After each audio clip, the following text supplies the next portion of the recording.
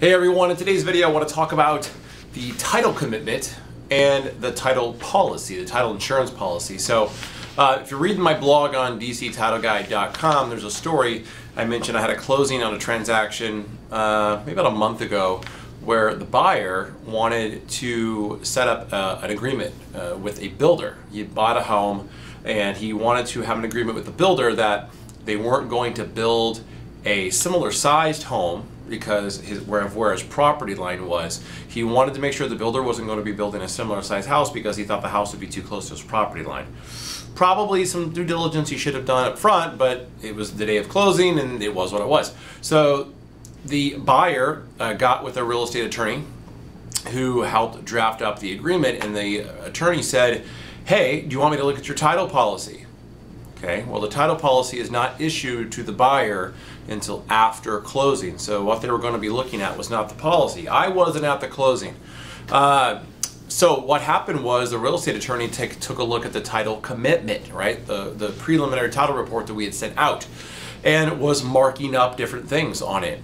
And the buyer, not knowing what was going on, got really concerned and conveyed to the realtor, who also wasn't really sure, that they felt that the title company, us, wasn't providing them proper insurance, title insurance, and that for whatever reason they were being, maybe taken for granted.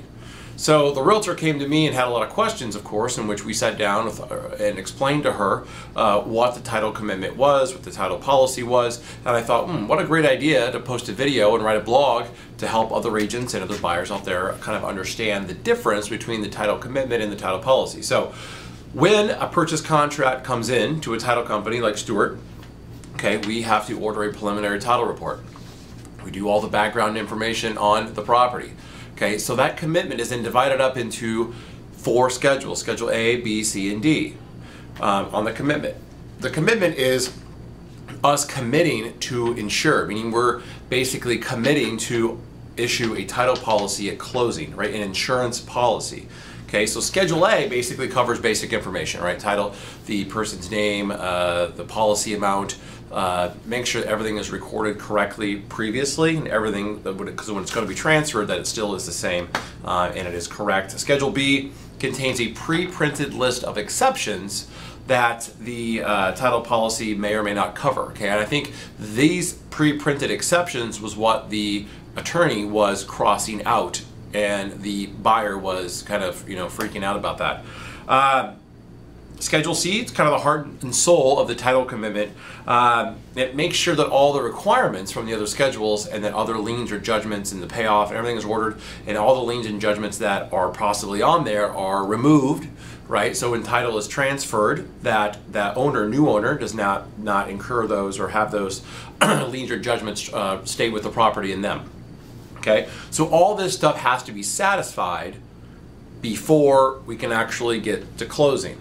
Okay, so if these things aren't satisfied, we can't close the transaction, and we're definitely not going to provide a title insurance policy to the buyer. Not going to do it. Okay. Schedule D, it discloses the total policy premium, like how much does it cost, right? How much are they paying for this? Along with an explanation of how the premium is divided up, meaning like so there's a title examination fee, there's an underwriting fee. All those fees are divided up, and you can kind of see how that's split. Schedule D, right? So once all of the schedules are satisfied and all the liens and judgments are done, and we can make sure that they are not transferring to the new owner.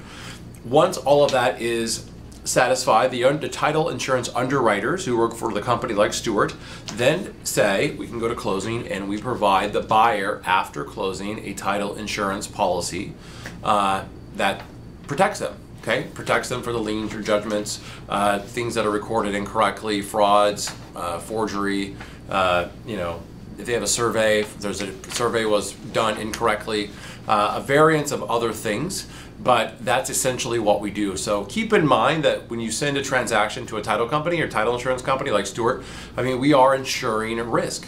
And the underwriters can choose, what to insure or not, but all of these things have to be completed before we can even get to closing. So once we sat down with our client and explained to them what this was, how this works, and how we get through the commitment to actually issuing a policy that is underwritten and satisfied by the company. She was completely helped. I mean, she was definitely happy that we did it, and she now understands kind of what she's looking at. So if you're a real estate agent and you don't understand the title commitment, reach out to the title company that you use. Hopefully it's Stewart. So if you're in the Washington, D.C., Northern Virginia area, definitely talk to me if you have a question. And we can definitely answer those for you and get you to an attorney if need be to clarify them even more. So, if you're looking for a new title company, someone who gives back, helps you with your business, grows it through offline marketing and online marketing like video, like WordPress, like farming, like social media marketing, I can help you do that. So I'm Wade Vandermolen. I'm the Director of Sales and Marketing for Stewart Title in the Northern Virginia, Washington, D.C. area. Thank you for watching my video. If you haven't taken a moment to subscribe to my channel, do so, because I post content all the time. And if you're on my website, you can also subscribe to my blog in the top right hand corner. Comments are appreciated, and I thank you for taking the time to watch this video. I hope it was helpful to you and your future clients.